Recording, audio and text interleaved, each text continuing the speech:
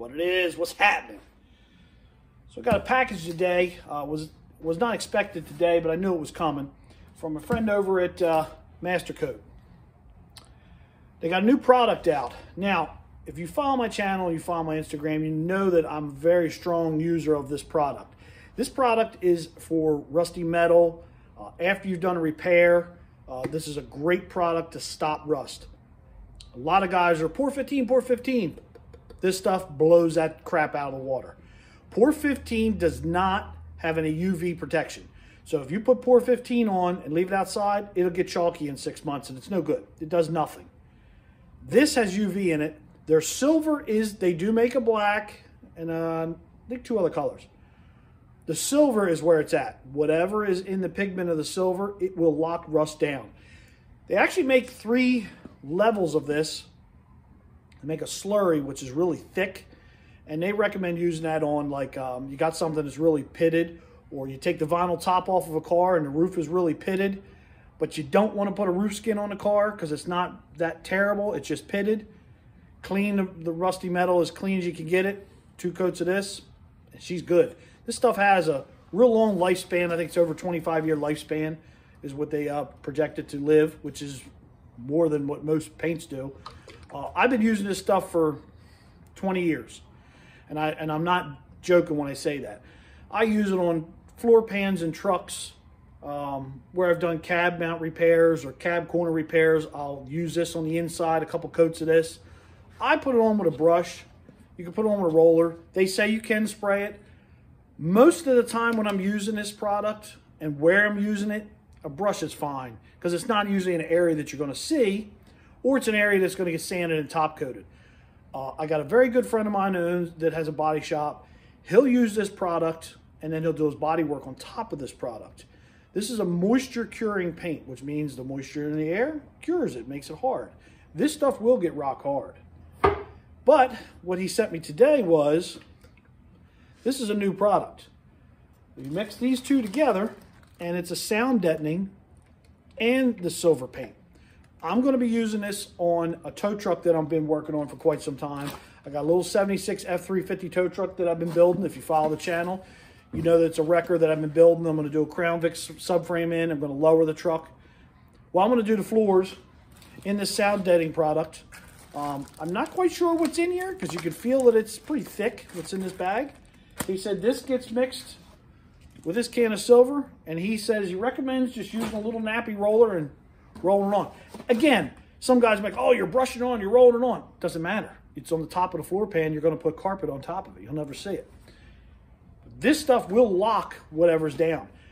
I had a Chevy wrecker, a little rollback, back when I was in business. It's a nice, clean little 85 Chevy wrecker. Rollback, I'm sorry. Low mileage truck, I'd bought it. It was a personal truck of mine. And then when I started my towing business, I added it to the fleet because it was a small little truck that you could get in a lot of tight places. We didn't use it a whole lot, but it was nice because it only had a 17-foot bed. And we used it for small cars, but it was nice because you could get it in some of these tight parking lots to load cars up. So we use it occasionally. And it got used through the winter. Well, one winter, I went to take the rubber mat out of it, I should say the end of one winter, to clean the truck. And the mat, somebody had spilled a coffee in it, and it was really messy. So we pulled the seat, pulled the mat, and when we got the mat out, the floors weren't rusty, but the truck was white in color. But a lot of the white paint, factory paint on the floor pans were starting to peel up because it got wet and stayed wet.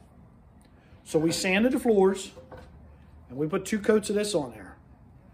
I ran that truck another 5 or 6 years in the business, and I ended up selling the truck.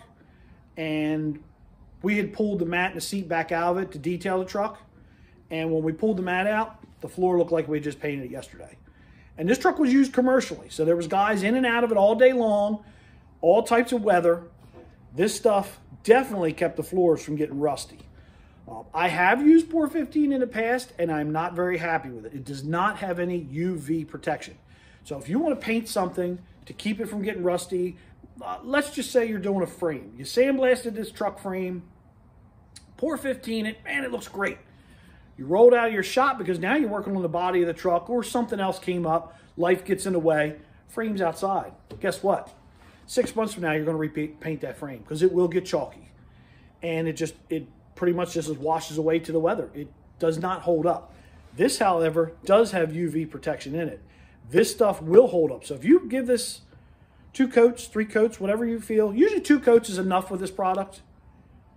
You give her 2 coats and you leave her lay outside or whatever you do, it's fine. I'm going to take you over here and show you a set of twin traction beams would come out of the front of this 96 truck.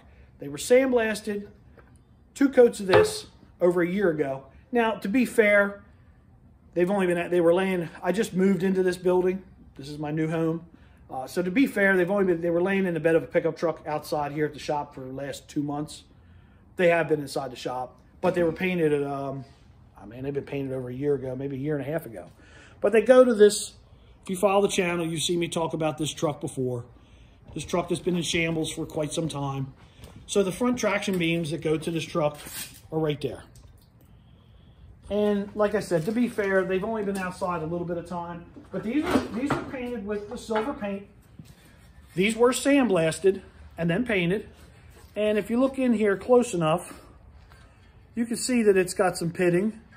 It's got some deep pits. But they're not rusty. They've been laying outside. They are going to get top coated. I'm going to top coat them with just some kind of enamel, just automotive paint. The main reason I really sandblasted and cleaned them up was because they were so rusty and dirty. And I'm doing a lot of other trick stuff to the front end of this truck that I wanted them all cleaned up and painted. But this silver paint, it's worth the money. It's worth the, it's about $58 a can, $56 a can. You can get it on Amazon. It's available on Amazon. And like I said, they make 3 different levels of it. The slurry is their thick stuff. You can use it inside of a gas tank. I can tell you right now, if you get this stuff in your hands, it's got to wear off. Use rubber gloves when you're using this stuff.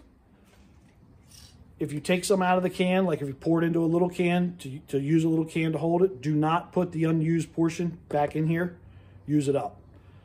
Do not get any silver on this lid, or you will not get this lid back off. You'll destroy the can getting it off.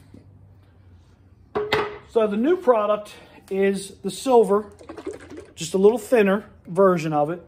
And I'm not quite sure. There's some kind of silicone beads or something that are in here.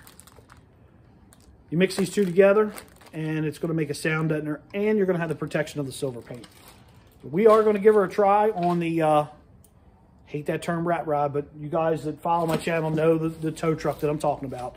We're going to try to get that truck in here in the next couple weeks. I mean, I'm still working on the building, as you can see. I don't have any, I'm insulating the walls and putting plywood up on the walls so I can paint the building, and I'm still working on that. I did get some of the ceiling hung on the other side over here. It's just a slow process.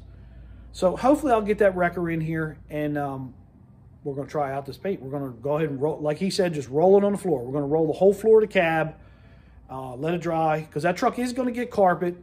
I am going to do some sound deadening in the doors, the roof, and the back of the cab. So if there's enough of this product, we're going to roll the roof, the back of the cab. I don't know if I'll get to the insides of the doors. We're going to put as much of this product on, and we're going to give it a try. It's also supposed to help radiate some heat off of the floors, which would be nice because, you know, these older vehicles, these old gas engines, they get hot.